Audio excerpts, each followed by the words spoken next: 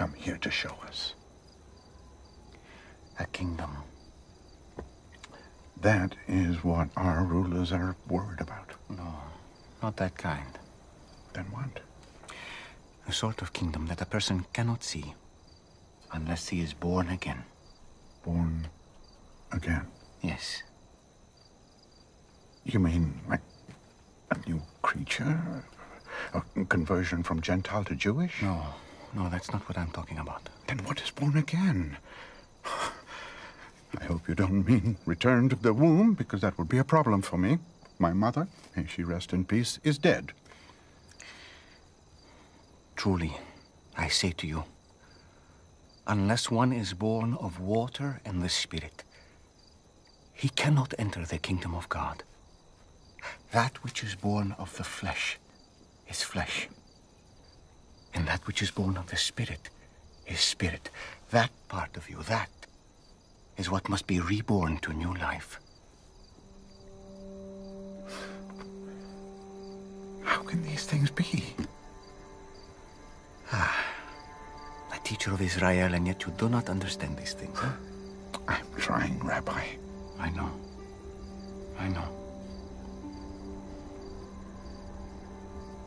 Do you hear this? What? Listen. What do you hear? The wind? How do you know it's the wind? 'Cause I can feel it. I hear it sound. Do you know where it comes from? No. Do you know where it's going? No. That's what it is to be born again of the Spirit. The Spirit may work in a way that is a mystery to you. And while you cannot see the Spirit, you can recognize his effect. Mind is consumed with thoughts of what a stir these words would cause among the teachers of the law. Yes, and I do not expect otherwise. I speak of what I know and have seen, and it has not been received by the religious leaders. It is hard to receive. So if I have told you of earthly things, and you do not believe, how can I tell you heavenly things? I believe your words. I just fear you may not have a chance to speak many more of them before you are silenced. I have come to do more than speak words, Nicodemus. More miracles. Yes, but even more than that. Do you remember when the children of Israel complained against God and against Moses in the wilderness of Paran? Yes. They wanted to return to Egypt, and they cursed the manna that God sent them. And then? They were bitten by serpents, and they were dying. But God made a way for them to be healed. Moses lifted the bronze serpent in the desert, and people only needed to look at it. So will the Son of Man be lifted up, so that whoever believes in him may have eternal life. Our people are not dying from snake bites. They're dying from taxation and oppression. I'm sorry to disappoint you, but I did not come to deliver the people from Rome. Then from what? From sin. From spiritual death. God loves the world in this way, that he gave his only Son, that whoever believes in him shall not perish, but have eternal life. So this has nothing to do with Rome.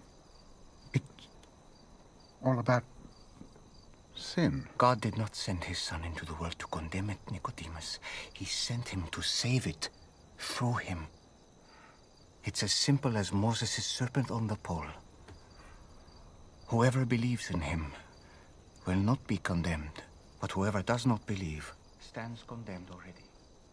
Have you ever heard anything like this before? When I met Lilith, Mary, that day, I told my wife and my students she was beyond human aid. Only God could have healed her. And then I saw her healed. And here you are. The healer.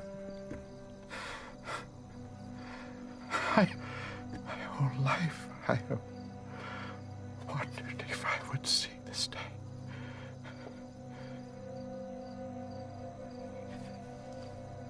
Follow me, and you'll see more. All right, Freedom Church, come on. You are so welcome. You are so welcome to wherever you are joining. If you are in our fire starter churches, in our campuses all over the world, you are welcome. We are part of a great movement. Wherever you're joining, you are so welcome. And we are filming from Kigali, Rwanda, East Africa. That's just amazing. And special shout out to, DLT. Well done for everything you do, behind the scenes, how you strategize. We don't even know what happens behind the scenes, but we are so grateful. We see the results, and we're so grateful. And thank you so much. Special shout out to Chris Kopok and Naomi Kopok for having come here in Africa. You spent here 10 years planting church, and guys, we are so grateful for you, and well done. We elevate you. We're so grateful, and yes, let's do this. Today we are in part 3. We're doing part 3 of The Chosen, and it's just amazing to go back and look at the life of Jesus, the life that he lived on earth here, so that we can actually learn from him. I really believe that if you take seriously this word, it's going to change your life. It's going to change the course of your life. It's going to change the direction of your life. And I am really so excited to bring this. So we are looking at Jesus, the chosen, the one who came from heaven to save the world, right? And, sometimes, as Christians, we can spend so many years in church. Sometimes we get exhausted, sometimes we actually wonder what we are doing, what we are part of. And, sometimes we wonder really, what is this about? And, when we look at Jesus, we actually get to know exactly what this is all about. He was born in a manger. He was being chased down by the king of that time, Herod, the king of Judea at that time, and he was under the influence of the Roman Empire. And when he grew up, when he started his ministry, I was so much intrigued of the way Jesus was not that much interested in revenging, the people that almost killed him, or fixing the problems that were there at that time. And when Jesus asked his disciples, "Who do people say that I am?" They replied, one of the prophets, or Elijah, John the Baptist, they have come back. And he asked them, he asked his disciples, "Who do you say that I am?" And Simon Peter, I love Simon Peter. Simon Peter said, "You are the Son of the living God. You are the Messiah." That is in Matthew 16:16. So people starting to know that he is the Messiah, and he was the Messiah, right? But people were, many people at that time, they were expecting the Messiah to come to fix their problems, to remove the oppression they were under, the oppression of the Roman Empire. They were expecting the Messiah to do certain things. They had a list of things that he had to fix, right? But Jesus, when he was starting his ministry, when he was actually doing what he came to do, he did not overthrow the Roman Empire. He did not fight with the kings. He was not much concerned about that. And when I was watching that, I said, at least you could have kicked out some of the, that oppression, at least, for the people to be free, to be a little bit comfortable. And he even went up to the cross, and he said, "It is finished. It is accomplished." So what was finished? What was accomplished? And I believe as Christians, sometimes we have things that Jesus has to fix. Sometimes we have a list of what Jesus has to do for us. Sometimes we have expectations of what Jesus has to do for us. And, I'm not saying it's bad, but, why didn't Jesus overthrow the Roman Empire? Why at least, when the Romans were actually crucifying him, why didn't he do anything? But Jesus was on a higher mission, was on a better mission, on a deeper mission than that.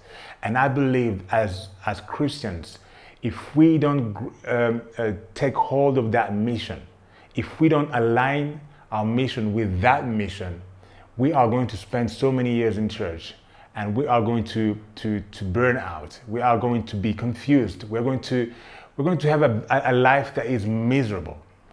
But if we align our mission with the mission that Jesus had, that's when things are going to be solved. That's when our problems are going to fall down, without even knowing, just by aligning our mission to Jesus' mission. And this is what we want to talk about today. As I was watching The Chosen, and Nicodemus, one of the Pharisees at that time, he was asking questions Jesus. He was really questioning him, and it's great questions really, and Jesus answered them all. And he was actually, Nicodemus, he got it. It's not everything we see in that series. The Chosen is not really written in the Bible, but it shows you that a bigger picture, at least, just to understand. And Nicodemus was really, he started trusting Jesus. He started believing in what, and he even understood what Jesus actually, the mission of Jesus on this earth. And now we also, as Christians today, we still need to understand that mission, and we still need to run with that mission. In Luke 6:40, that's what the Bible says. It says, the student is not above the teacher, but everyone who is fully trained will be like their teacher. Everyone who is fully trained will be like their teacher. We're not above Jesus. We're not above him. Yes, we are going to, he said, I have to go because you have to, you will do greater things. You will reach further, right? You will do what I didn't do, right? But the mission is still the same, because we are not above Jesus. We are not above Jesus. So every student who was trained perfectly, he has to have the same mission as his teacher. And today, church, I believe that God is calling us again. He's drawing back, our attention to the mission. And let's look now at that mission. Do we have that mission? Do we still have that mission? You've done maybe so much in church. You've done so much for the kingdom, right? And today, let's come back again and see, am I still having that same mission as Jesus, right? And, just to do some retrospective, to actually ask yourself and introspective, and to see, is this really what I'm still doing? Jesus, in Matthew 1:21, it says, she will give birth to a son, and you are to give him the name Jesus, because he will save his people from their sins. So the mission of Jesus was actually very clear, right? It was very clear. It was to bring salvation to the world, to bring salvation to people in the world, right? To bring salvation to us. And, as I was actually, reading this verse, I asked myself, is that really my mission today? Is that my mission today? When I wake up in the morning, when I plan my life, am I planning my life according to this mission? Just for me to see other people getting saved. That's the mission we have to be having. Whatever you are doing in life, you have to be having this mission of seeing other people saved. That's why we are here on earth. That's why we are Christians today. We are Christians today. That's why you are in church. That's why we do what we do in church. It is so that others can actually be saved. So we've got things, I've got things for Jesus to fix. I've got so many things that, I can give a list to Jesus. Fix this. But until I align my mission to this mission of seeing other people saved, I am telling you, I'm going to spend so many years just being confused, just being, just not knowing exactly what I am doing. Is Jesus really? Is God seeing me? Is God, taking care of me? Because many times as Christians, we think, and which is not really bad, but we think that Jesus, when we get saved, Jesus now is ready to fix all our problems. But imagine Jesus went on the cross and he left the Roman Empire still ruling. And it's good to remember sometimes, to remind ourselves sometimes that some of the things, some of the problems that we want Jesus to fix may not be fixed. As a matter of fact, the Bible says that, we're approaching the end of the world. Things are going to get worse. That's what the Bible says. But it doesn't mean that God is not working. It doesn't mean that Jesus, the mission of Jesus, is not being accomplished. He went on the cross and said, "It is finished. I have accomplished this." And yet, people were, the disciples after that, they were saying, we thought that he was going to, to get the Roman Empire out. We thought that he was going to fix that. We thought that he was going to do this and this and this and this. But, now he's dead. Now he's in the tomb for 3 days. He went on the cross. Many people were disappointed because they knew he was the Messiah. So, and even John sent his disciples. He was in prison, and he sent his disciples to ask Jesus, "Are you the one, or we should expect another one to come?" And Jesus said, you know what he actually, told him? He actually repeated the mission that he had. And that mission is actually what the prophet Isaiah had prophesied before Jesus came. And he said, "The Spirit of the Lord is on me, because he has anointed me to proclaim good news to the poor. He has sent me to proclaim freedom to the prisoners and recovery of sight for the blind, to set the oppressed free, to proclaim the year of the Lord's favor." And he sent back his disciple, John's disciple, and go and tell him that the blind are receiving sight, that the dead are being raised, that the good news is being preached to the poor. And that was his mission. His reply was not saying, "I'm the one, don't worry, I'm going to fix things, I'm going to get you out of prison, I'm going to fix that." No, he sent his disciples back, and he said, "Go tell him the mission." And we still have to stick to that mission. And this was the mission of Jesus, to preach the good news, to heal the blind, with those who don't see, to actually, to see, and those who are oppressed to receive freedom. And he did that, and he went on the cross, and he did that. He accomplished that. That was the mission. So I was blind. I was in prison. I didn't know I was in prison, but Jesus, he took me out of that. And sometimes we think that prison is just prison, the physical prison that we know, or being blind is just being blind with the physical eyes. But it's more than that, and that's what Jesus came to do. He came to actually deal with the real problem of this world, the real issue of the world, which was salvation has to come. Salvation is the solution of this world. So just be honest with yourself today. Ask yourself, is this my mission, to see other people saved? To see other people saved. I asked myself, and I have to confess, I said, I think that's why I've been having problems, confusion. But when I actually received that mission and say, all right, this is what I have to focus on, that's when all the problems started, falling down. They started falling down. And, and here's how you are going to see if, the mission is actually what this mission is your mission. It's actually when you read in Luke 15, Jesus gave a parable of the woman who had 10 coins, and she lost one. And what did she do? She actually swept the house. She searched thoroughly in the house just to finally find that lost coin, and she rejoiced. She says she even called the neighbors, come and rejoice with me, And Jesus said in verse 10, Luke 15 verse 10, in the same way I tell you, there is rejoicing in the presence of the angels of God over one sinner who repents. This is what heaven rejoices in.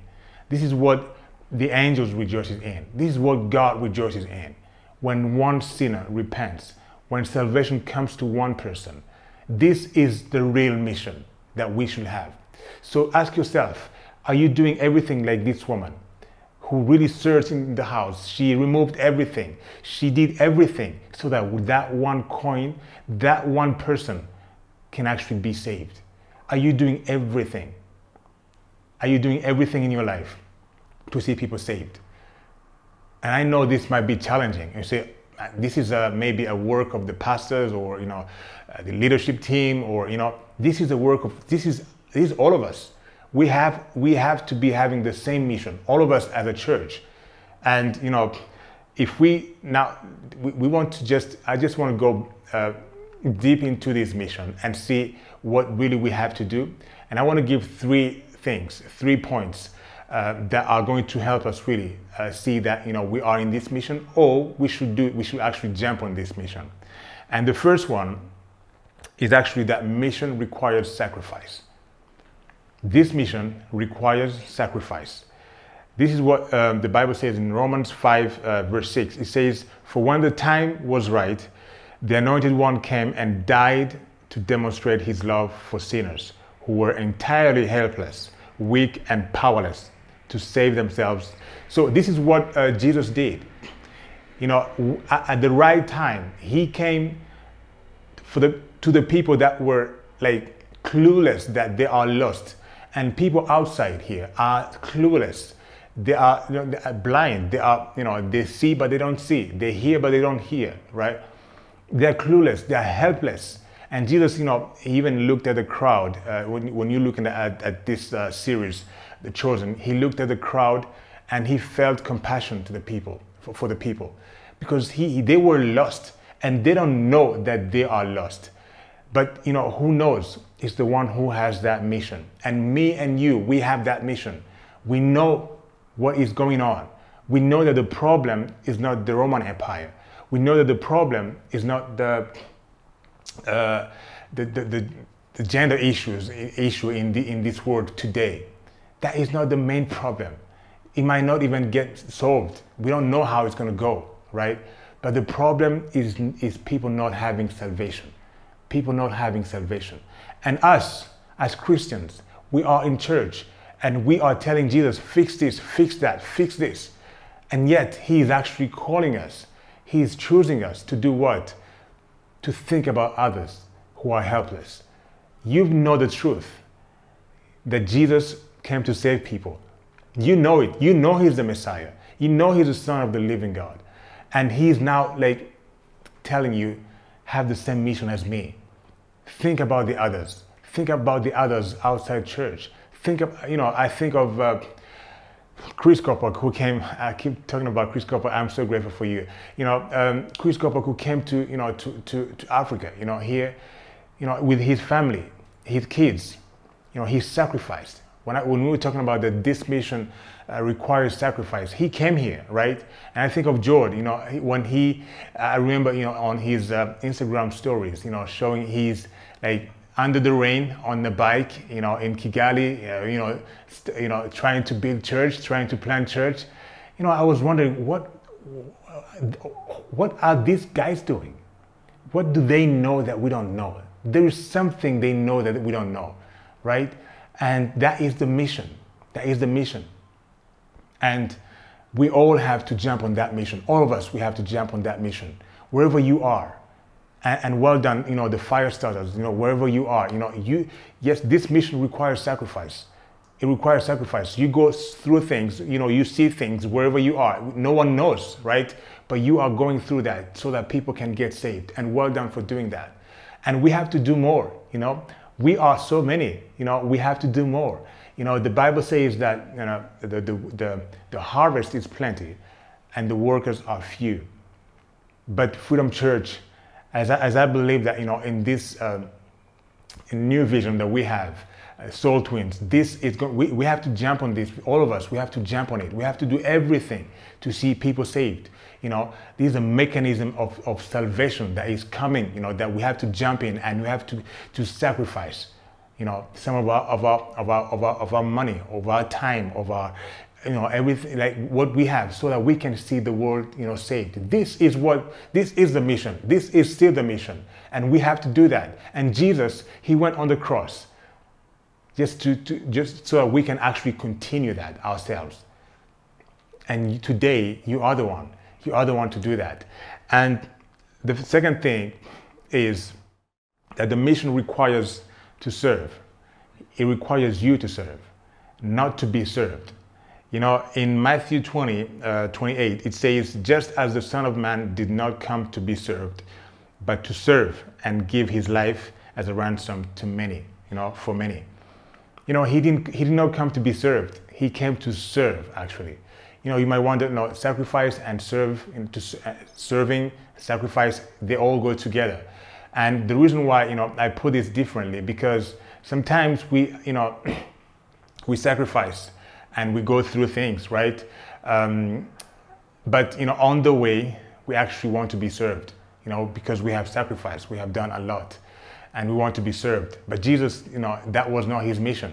And that should not be our mission, right? To be served. We should keep serving. Some of you, maybe, you went on a church plant, and you came back, or you really sacrificed, you really did a lot, right? And even today, you still have to serve. You still have to serve. And that's what God is calling us to do. The mission Jesus had was not to be served. He did not come on earth to be served. And I am not expecting to be served. I'm expecting to serve others, to serve this world, to serve the clueless, the helpless, the confused. We are called to serve. And, when you feel like you want to be served, just, rebuke that and go serve others and keep serving. I just, I look at George, for example, even today, he went to Nairobi, from Kigali to Nairobi, and he is still serving, he is still serving. And we all have to do that. We can serve and not sacrifice, we can do things just because it's convenient, right? We can just serve in church because it's just convenient. And our DNA says, first and best. We have to give our first and best, right? We have to go the extra mile. We don't just have to do the bare minimum. We have to go the extra mile. We have to do our first and best. So serving without sacrifice is actually, you are being served, because you're getting maybe some kind of glory out of that. You're getting some kind of recognition out of that, right? But that's not who we are. We serve and we do our first and best. So ask yourself, are you doing your first and best today? Are you doing your first and best to see other people saved? And that's what we need to do. Jesus did not come to be served. He came to serve. And the last point, the thing that Jesus said that was actually, it was mind-blowing. It's actually in Luke 12, verse 51 to 53. He said, do you think that I came to bring peace on earth? No, I tell you, but division. From now on, there will be 5 in one family divided against each other, 3 against 2, and 2 against 3. They will be divided, father against son, son against father, mother against daughter, and daughter against mother, mother-in-law against daughter-in-law, and daughter-in-law against mother-in-law. He did not come to bring peace. Of course, Jesus, he is the Prince of Peace. He is for peace. He is for unity, right? But here in this verse, he says that, that's not what I actually came to do.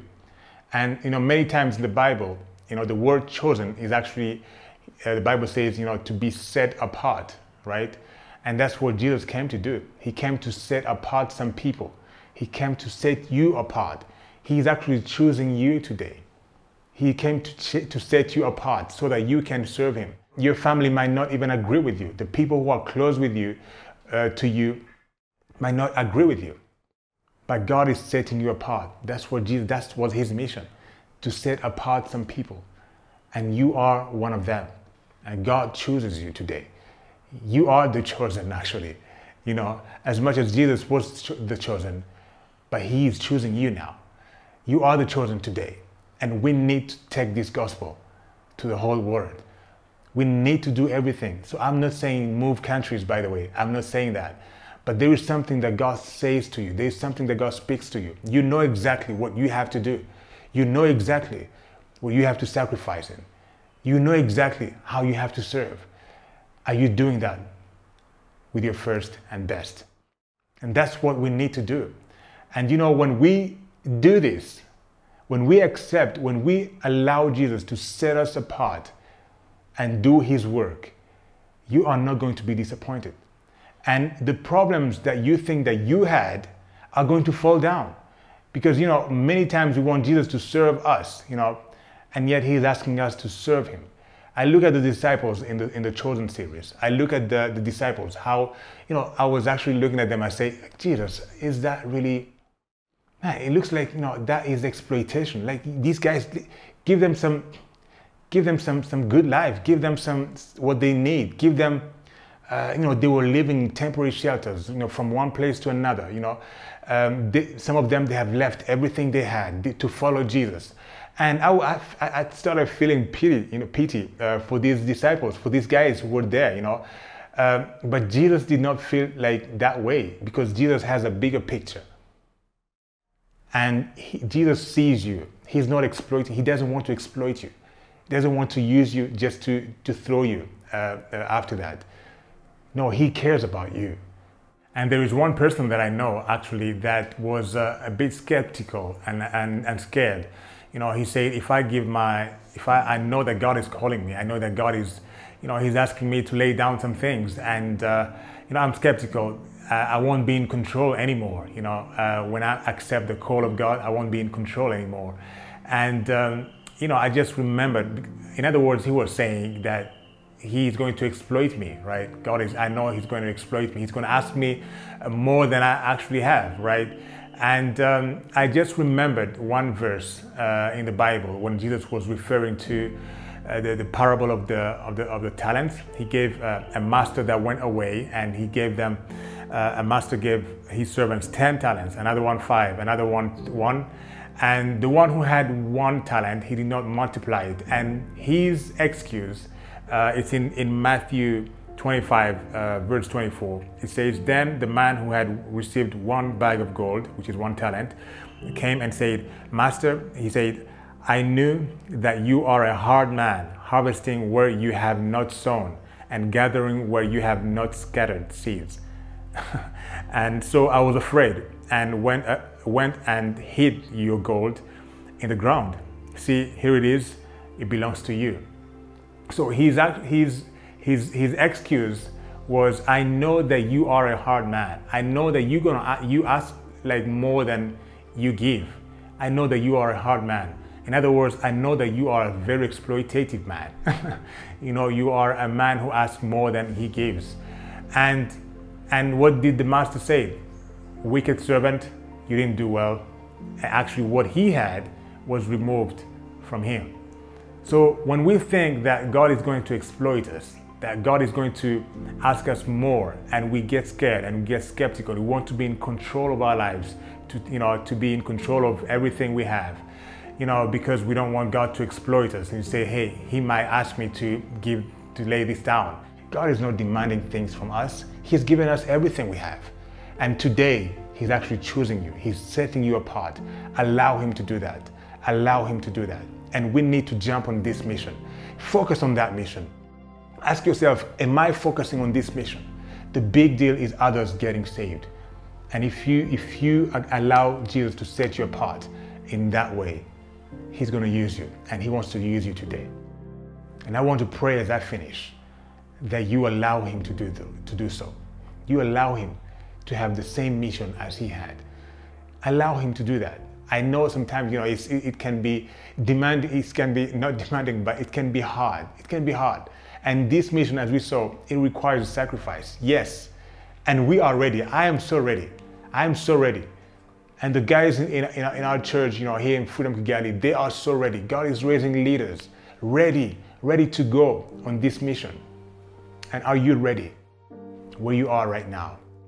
Maybe you're sitting in a fire starter in a home.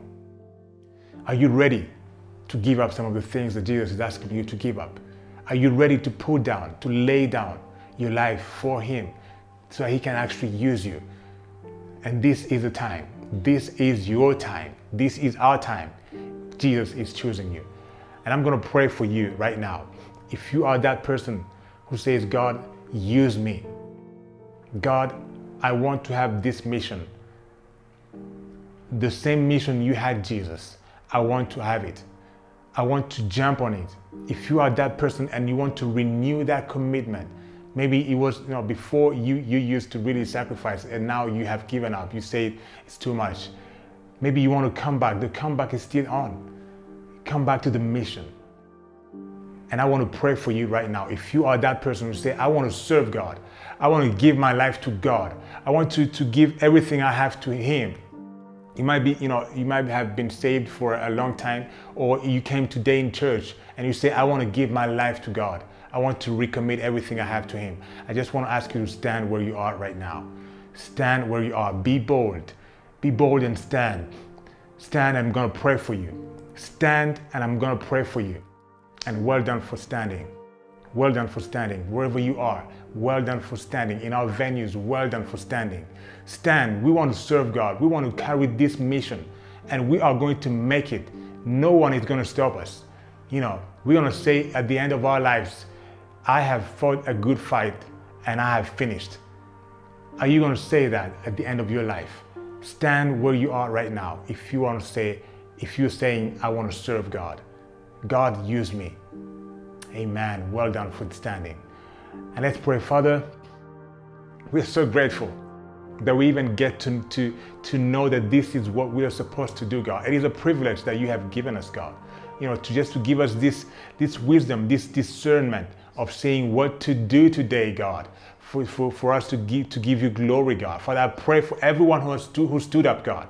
Father, I pray that you fill them. Holy Spirit, fill them afresh. Fill them again. Holy Spirit, fill people and send them out. Send them out. Father, you are sending us. You are setting us apart, God. I pray that they don't become afraid of anything, God. If people don't agree with them, if they don't get approval or validation from their friends, I pray that you keep them strong, God, that they serve you, God. Father, we are ready to serve you, Lord. We are ready to leave everything, God, and serve you, God.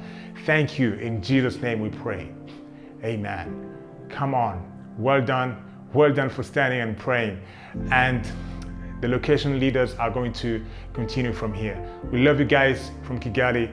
God bless you.